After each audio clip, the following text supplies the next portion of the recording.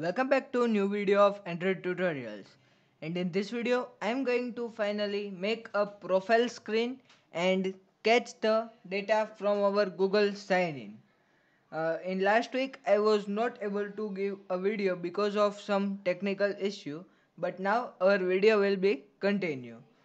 So let's begin with our social media application, and if you have any doubt about any other application also, so you can comment me. I will make the video on that particular application. So our upcoming playlist will be on e-commerce application. So now completing our social media application, I am going to design the profile screen like this. So here I have very basic things, some designs, text views, image views, and I will implement the functions to get all the data from Google that they had provided while authentication and show it in here. When user click on sign out, then we will move back to main activity. So first you have to create a new activity by clicking on your package name. So when you click on your package name, login.demo, so here you will find new activity and move to empty activity. Here you have to write your profile activity or whatever name you want to give. So I had closed it because I had already made that, and then you have to write one code like this, or I will provide you the complete source code of this social media UI kit in the description after some days. So here you can see all these settings. We have one vector like this, so we will use this. Plus you have to make new drawable by right clicking on drawable folder and a new drawable resource file. Here you have to give whatever name you want to like, and make the root element of type shape, and make the shape rectangular, add 30 dp corner and color of E1, F6, F4 or whatever is your choice. So finally moving and designing our profile screen of social media application. Here I had first added my image, that is profile main background with this. So here you can see content description is app name, its width will be match parent, height will be wrap content, and scale type is center crop. After I had given the source and added the constraints. Then we have one back button here.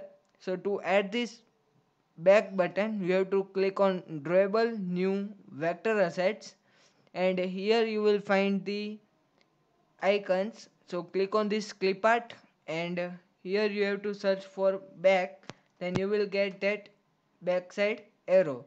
So I am cancelling it now, and after implementing, then you have to give appropriate paddings and margins, so you will get this back button as well.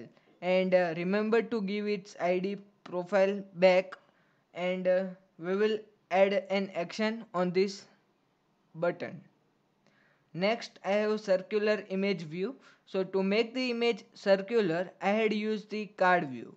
Many of you are using the third party libraries, but I recommend you to use this card view because this will consume a less space in our Android device, and this will also decrease the size of an application which make more installs.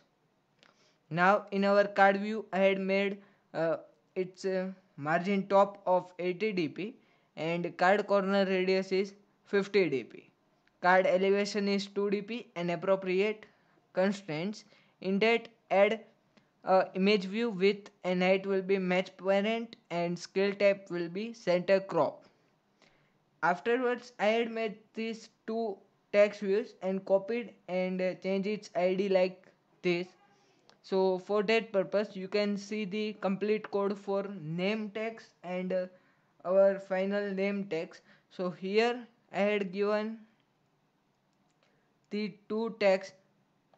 So first is here name tags, which you can see here. This is code for this tags and another for this. And I had also added this tags as a username. You can see it here. I will provide you the full source code in the description, so make sure you subscribe to our channel so that you get notified when I post a new video. After I have one sign out button and given its background that we had made, sign out background, and given font family, and in all this I had just added some bolts and some font family, paddings and margin, nothing more than that. After I had finished my profile activity, now it's time to make a path to receive this profile activity, and another one is to get the data that Google had provided while authentication.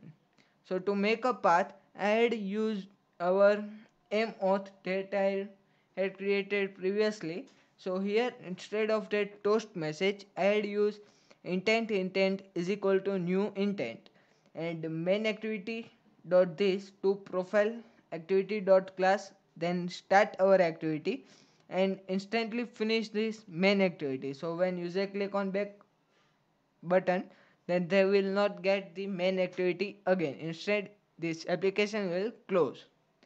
So this was the second time, but what if user is first time? So for that, when we complete our Firebase auth with Google method, in here when task is successful, then we will start a new intent.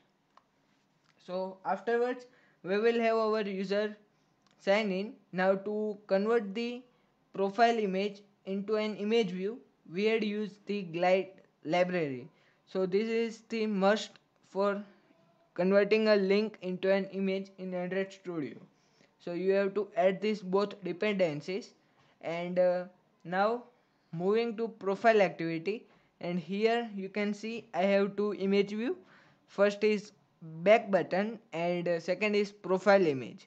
Then we have four text view: username, name, email and sign out. Then with the Firebase user, we will get instance from Firebase authentication and getting current user.